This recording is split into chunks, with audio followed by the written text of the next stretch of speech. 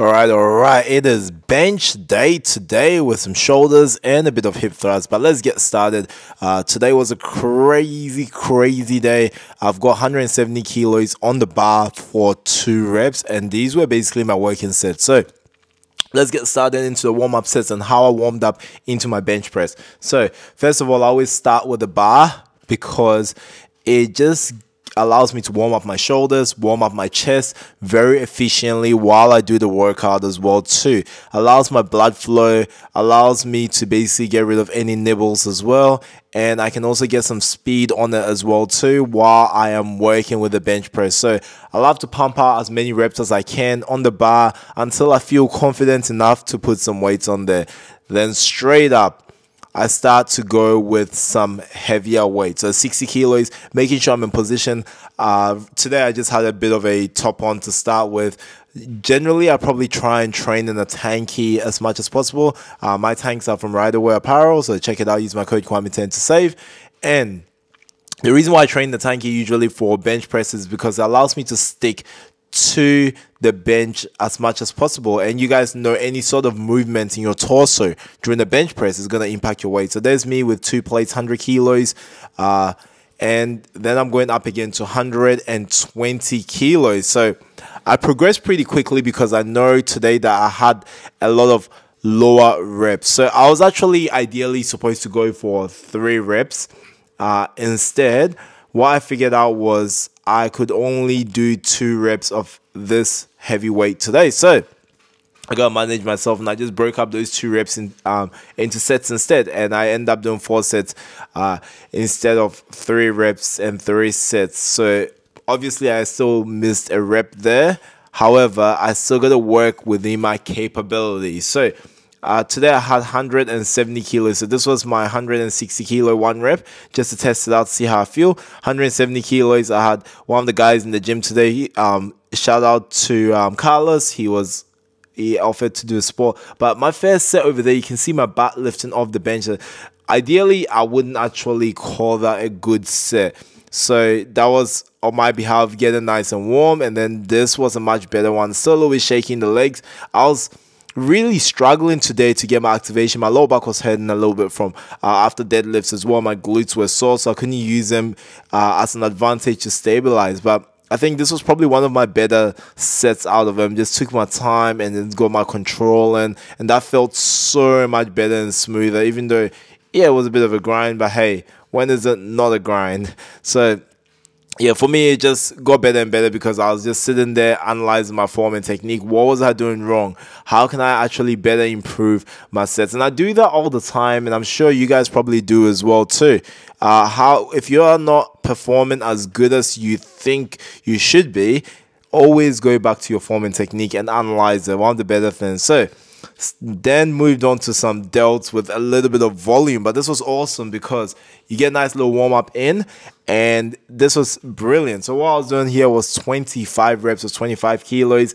Obviously quite easy. The weight's moving pretty smoothly as well. No sense of struggle here as well. But the good thing about this was after every single set, I was going to try and increase the weight until I found my working weight that I found comfortable. But the reps were also decreasing. So our next set over here, we've got 40 kilos. I know it's a big jump, but I was supposed to do 15 reps of this, but I think I ended up doing 18 reps of this one, which was pretty good. It felt good to me. I mean, 40 kilos is not lightweight, and jumping straight from 25, this was basically the end of me. So ideally, I had a choice. I could either go up to like 55, 60 kilos today. So when I get up to my lower reps, I would, or I could go a little bit more and push myself with slightly heavier weights on the heavier, on the heavier sets. So I was like, on the high rep sets. So that's what I did. I went for heavier weights on the high rep sets. And now you see me here with 45 kilos. I was supposed to get 10 reps, but I only managed 8 over here, which is cool because I was still in my muscle building phase. So I was like, you know what, I'll repeat this again and just try and get as much as I can. Now my rest break was quite minimal as well too.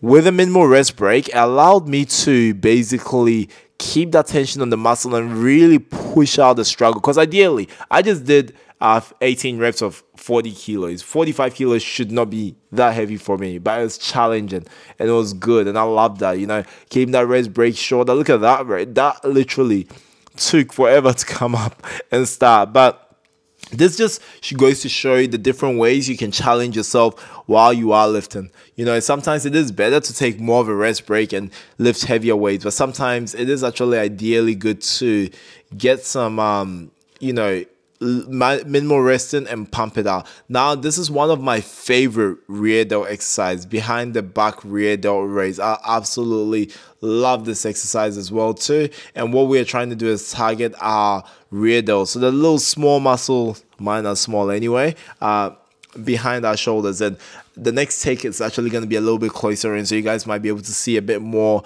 as in what's happening there. But we are supersetting this, or combining this with some reverse flies as well, so roisting the rear delts for this 12 reps and 12. And yeah, this was quite intense. I could really feel the burn. So the next set over here, my camera didn't record it too well, unfortunately. It was supposed to be a little bit closer in, but I think I messed up a little bit. But you guys get the point.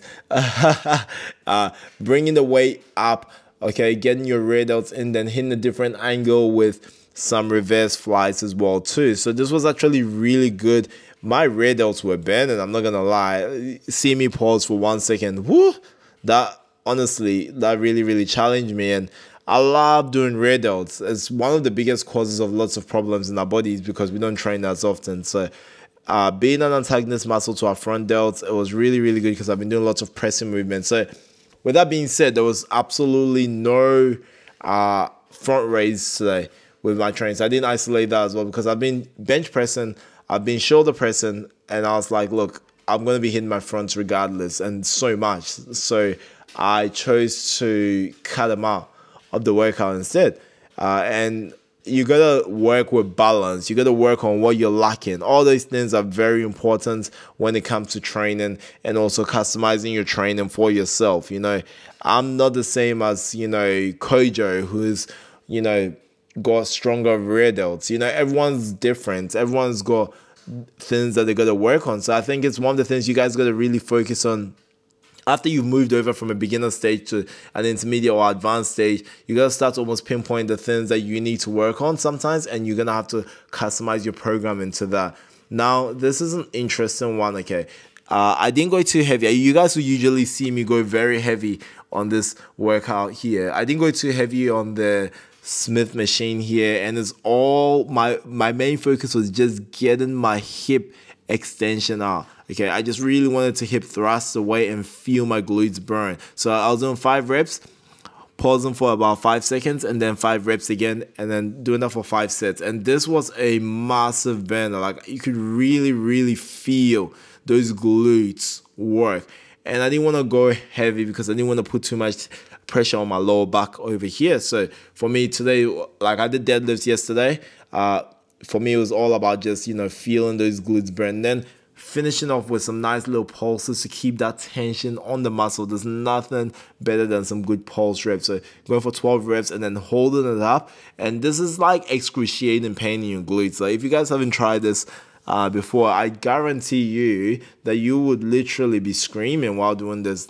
Even with lightweight, it doesn't matter the weight. So this was one of the biggest highlights to my workouts, to be honest, even more of a highlight than 170 kilos. Again, thank you so much for joining me. I appreciate you guys. Your boy is out. Don't forget to turn on post notifications. Peace.